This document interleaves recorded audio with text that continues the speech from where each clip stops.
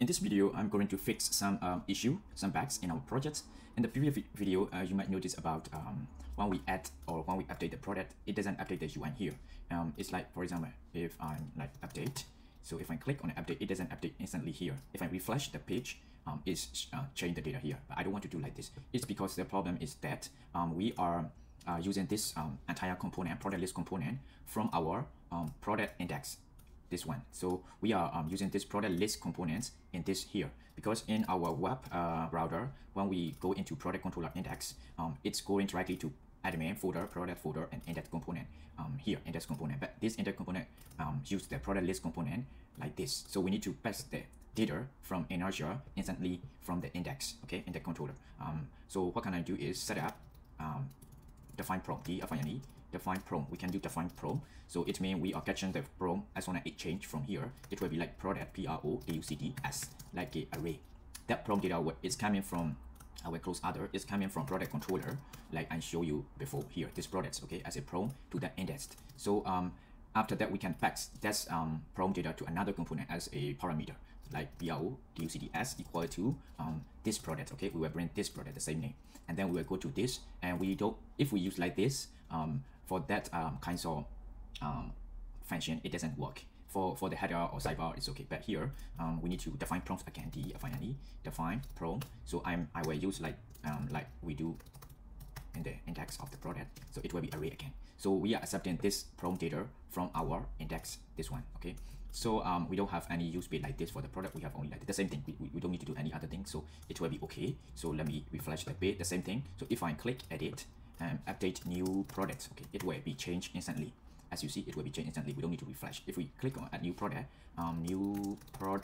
add, okay, the price is 1, quantity 1, okay, computer, Samsung, blah blah blah, and then when we scroll down, we will see new product add.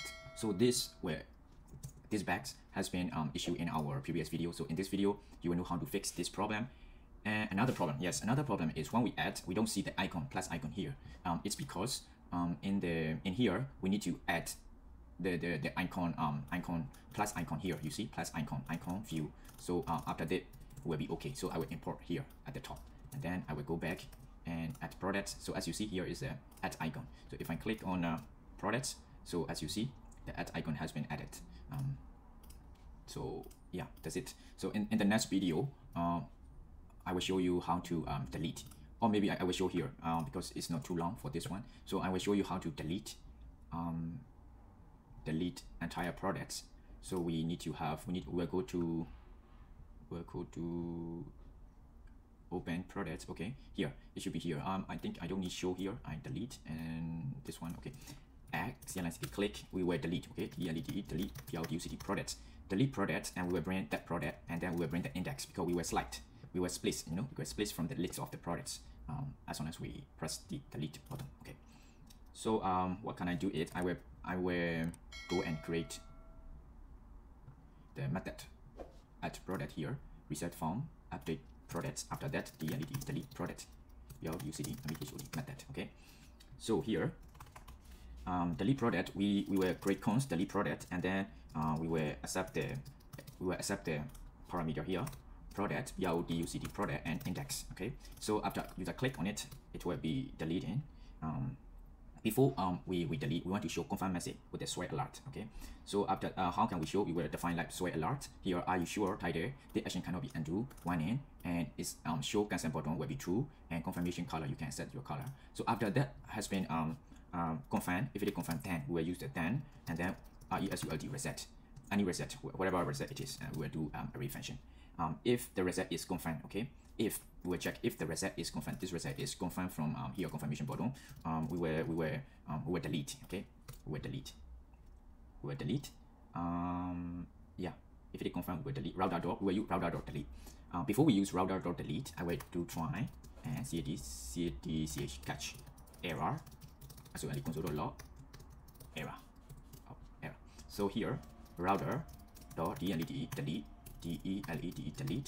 there will be we don't have that method, I mean that's request, but we'll do later. Just try, and I will use the products.id. So P-R-O-D-U-C-T-S, okay, product destroy, which is with this ID. After that, we will have comma and on success. That on success will have PHE page, arrow function key, success message. After that, we will delete. Okay, if it is success, this dot delete products, comma index. Okay, this product index will be delete, and then we will show SOE alert. SOE alert will be the same thing. So you can copy from a back. So toast icon position. So this SOE alert will be shown. So we will do PRODUCT destroy with the ID using delete method. Okay, here, and I will do like this. Product destroy. Here products destroy ID product controller DESDORY destroy, and product destroy DESDORY. So we will go to the product controller, and we will find the product controller, and we will make a function here. PUBLIC public FUNCDI1 function DESDORY where I receive the ID from a request list, and then we'll do like the same thing like image. So products equal to PRODUCT products find or FEIN field $ ID, and then we'll delete, and then we will return back with some message. Okay, product delete successfully. Okay, like this. Product list index, product list. If we click on this product delete icon, it should be deleted. Let's see. Yeah, I sure. So we have got another problem like previous video. Delete. Yes, delete. Yeah, destroy slab one. I always have that kinds of problem. Where destroy slab. Okay. So it's have been deleted here. And then yes, it's have been deleted. Okay. And delete function is also done. So we have product update, product add, product delete function. Everything has been covered.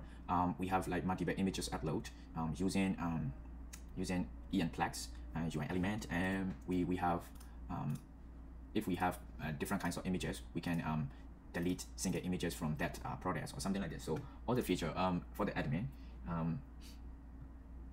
is good, nearly to be finished, and we'll go after we finish this product, we'll go to the front end for the user, like showing the list of product and add to cart and check out the things. Thank you so much. See you in the next video.